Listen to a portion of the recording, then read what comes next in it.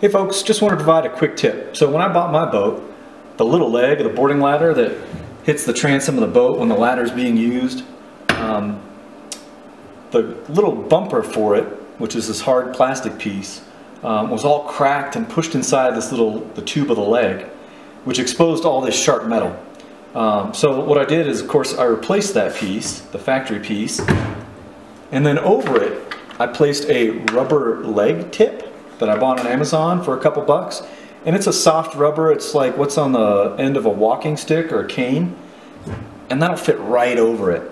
And so that provides a little additional protection and hopefully will prevent the little factory plug from cracking again. So just a quick tip, something to think about.